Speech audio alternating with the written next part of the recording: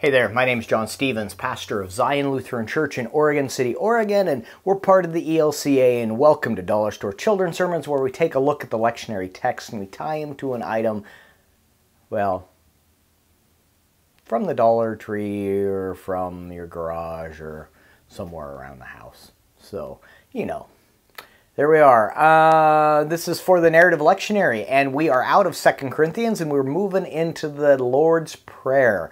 And this is the first week of the Lord's Prayer, and the text reminds us of how forgiveness is connected to forgiving. Forgive us our sins as we forgive those who are indebted to us. Forgive us our debts as we forget our debtors, as we go back and forth, you know. So there's this, I find it interesting that this, the two things are linked, forgiving and forgiveness. And so playing around with how we talk about that, because that's for me, that's a key point in this little short section of Scripture that, and it's not, I don't necessarily want to go to the fact that it's, unless you forgive, you can't be forgiven, though the way it looks in there, that's not the direction I'm going. That's not the springboard. Though, I do believe it's easier to forgive when you have the experience of being forgiven.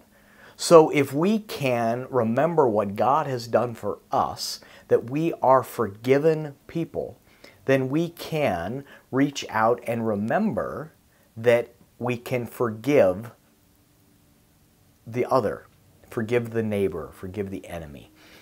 So, ways to talk about that. One is I thought, you know what, there's a teacher.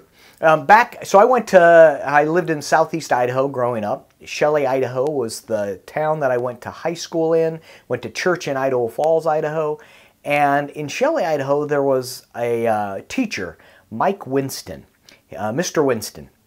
And he was the physics teacher. And, oh, such a wonderful teacher, a wonderful teacher. And so, you know, one of the things in physics, in our physics test, we had a little 3x5 card, and on that 3x5 card, we could write down formulas. And Mr. Winston says that, he goes, if I haven't had to memorize it, I'm not asking you to have to memorize it. There are certain formulas that we were required to know, to have in our head. And it's been so long, but I'm like the formula to determine the speed of gravity and things like that. I mean, anyway, all those kind of formulas in there, and but we would write them down unless he deemed it, you know, this is important enough that you need to remember, you need to learn this. And he said, and I've done it, and I'm asking you to do it. I won't ask you to do it if I have not done it. And I was thinking about that, where it's like, you know, it's like if I ask my kid to do something, there's a good chance that I've either done it and I can help them, or I've done it and I know I don't want to do it again, so I'm going to have one of my kids do it.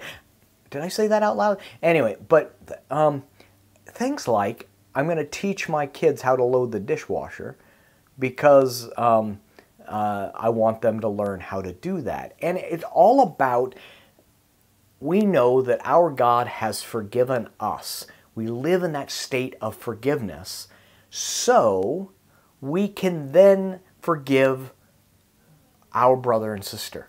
We can forgive our brother and sister in Christ. We can forgive our neighbors. We can forgive our enemies.